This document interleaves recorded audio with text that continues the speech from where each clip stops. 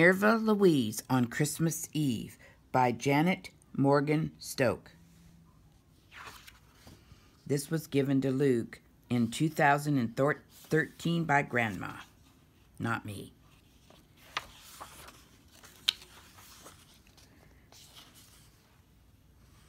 Look at that hat. Minerva Louise loved the way the snow sparkled on the house with the red curtains. "Hey, those aren't just sparkles," she said. "They're fireflies, and they're all dressed up in party colors. What fun!"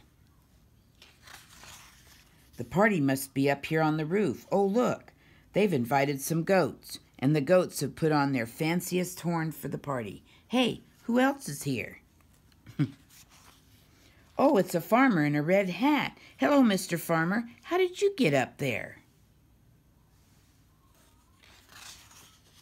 "Whoa, what happened to your truck? Did all the wheels fall off?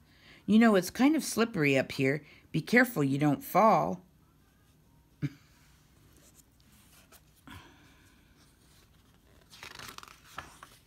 "Oh dear, I knew you'd fall." Minerva Louise jumped down into the well after him. She landed with a dusty plop into a nest she had seen before.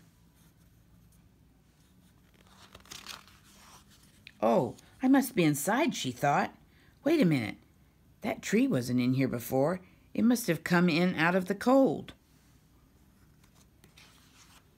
Oh, and that pretty white hen is sitting up there to warm it up.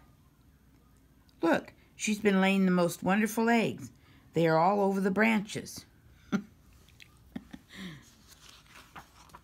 "Hey, Mr. Farmer, what are you doing? Unpacking?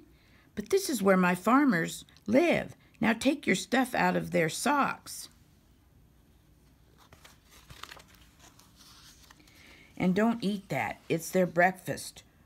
What will my farmers say when they wake up?" "You tell him," she whispered. "He's not listening to me." She's talking to the rocky horse. The farmer in the red hat just looked at her and smiled. Then he pulled something from his bag. "For me?"